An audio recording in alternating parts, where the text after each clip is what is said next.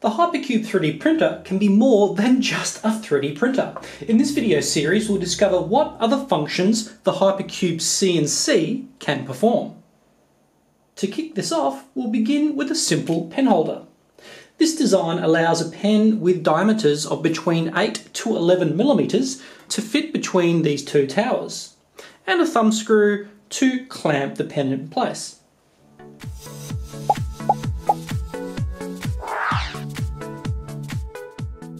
For this pen holder, you're going to need 6 M3 hex nuts, 1 M3 by 20mm screw, both of which you should have spare as part of the fixings to assemble the HyperCube 3D printer. 4 of the nuts will be used to affix the pen holder to the base plate. One of the hex nuts will be inserted on top of the tower to assist in clamping the pen in the holder, and the last hex screw will go in the thumb screw. Assembly of the thumb screw is very simple. Take the M3 by 20mm screw, insert it into the circular side of the thumb screw, leaving the hexagonal side free for the hex nut to screw over the screw. Screw it down until it gets to within that location. Then use a Phillips head screwdriver to clamp around this thumb screw.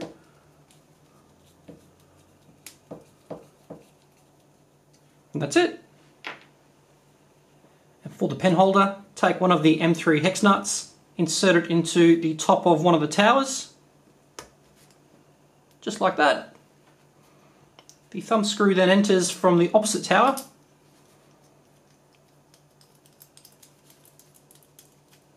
and provides the clamping mechanism.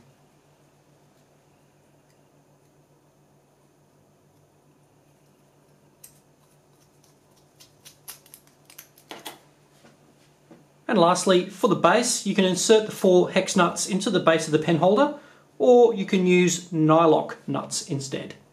And attach the pen holder to the HyperCube X carriage.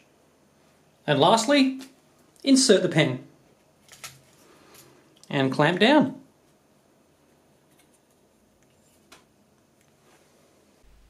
In a previous video, I demonstrated drawing with the HyperCube.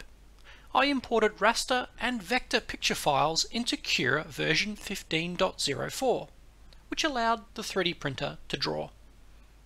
Here's another option, Fusion360. Fusion360 has an inbuilt CAM, which stands for Computer Aided Manufacturing. We can use this CAM functionality of Fusion360 to create GCode directly to drive the 3D printer. In Fusion360, we'll start with a new model design. We'll create a box on the X and Y plane, clicking in the center, and then creating the dimensions of the box 200 by 200 millimeters. And finally, transforming this box from normal lines to construction lines. This will represent the bed platform of the HyperCube. We'll now insert our picture file. We'll choose Insert, SVG, click the Browse button, and we'll choose our SVG picture file. Here we can see this plain SVG file that I've imported. It's too large to fit within this box, so I need to scale it down. To do that, I'll click on this icon and drag it smaller. Now I need to move this plane to within this box. I'll drag the corresponding arrow up and across. Perfect. And hit OK.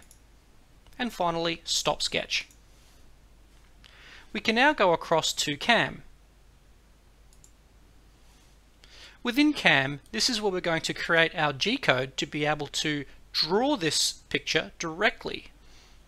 To do that, we'll click Setup. The operation type will be milling. The orientation will be model orientation. The origin will be model origin. The stock will be relative size box and no additional stock.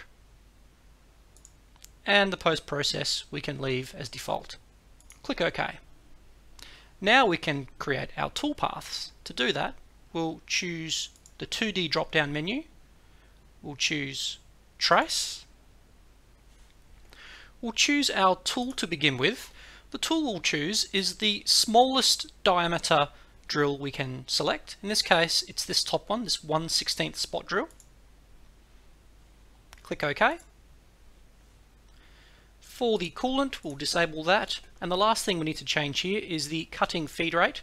We'll change it from 381 millimeters per minute to 2,400 millimeters per minute. That will speed up the drawing using the pen, as we're not actually going to be drilling this particular picture. Moving across to geometry and selecting the top view and rotating so the plane is facing us correctly, we can now choose all of the toolpaths that we want the pen to draw around.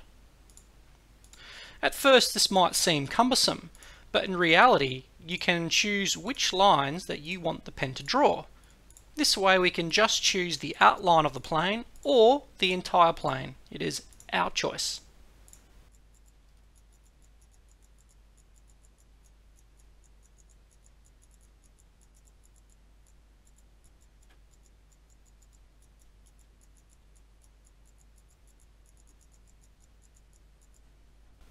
Once you've selected all the lines that you wish to draw, click on the next box. We want to change the retract height to 2 millimeters. This is how high we want the pen to move when it's not drawing. We want to change the feed height to 0 millimeters so it makes contact with a piece of paper. And we want to change the clearance height to 0 millimeters. Moving across to passes, we don't need to use chamfer.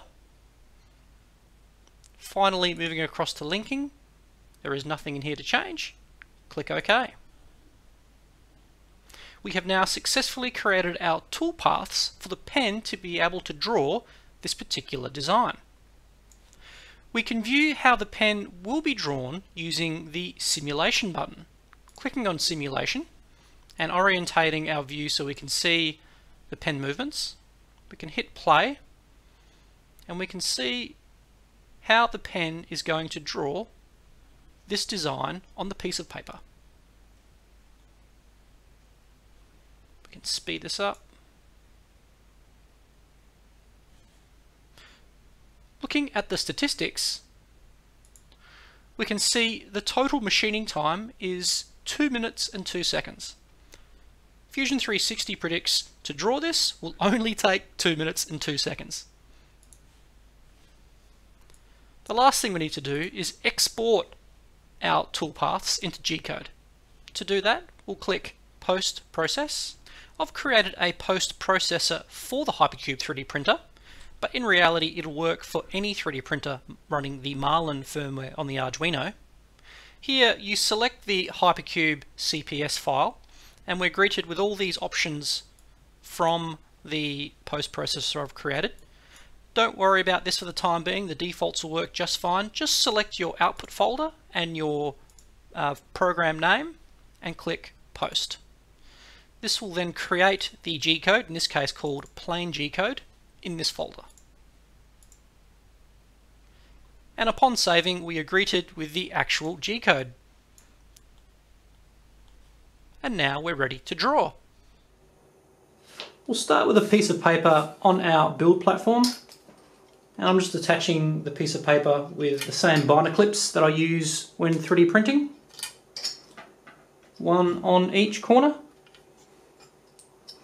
Make sure the piece of paper is flat.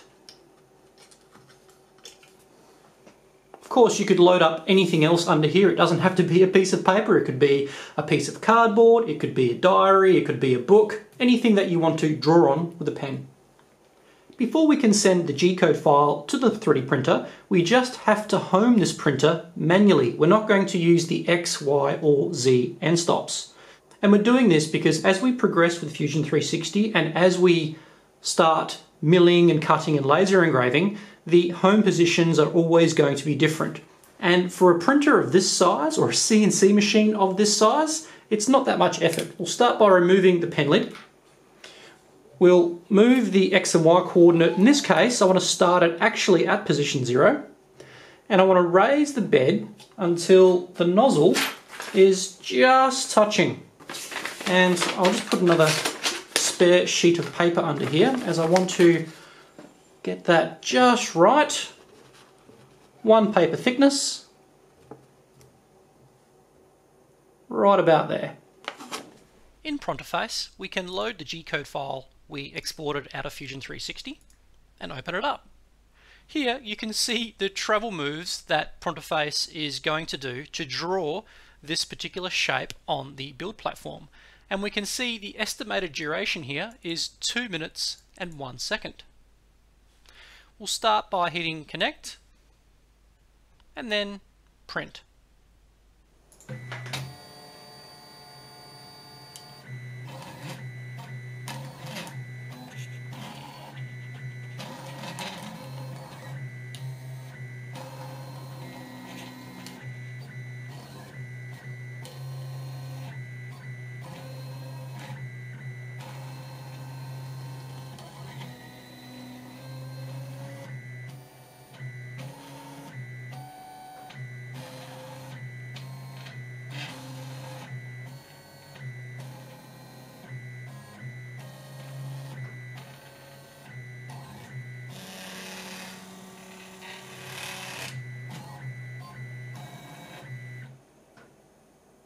And here it is, the completed plane drawn from Fusion360. It took 2 minutes and 5 seconds to draw this, quite fast, and Fusion360 predicted 2 minutes and 2 seconds, so that's basically spot on. And you saw while it was drawing, every time the pen had to move from one location to the other, it was correctly raising the pen, moving to the next location, and then dropping. That ensured that the pen wasn't just drawing squiggly lines all over the plane. And just like with Cura, you can see the lines are nice and straight, and also the curves are nice and round.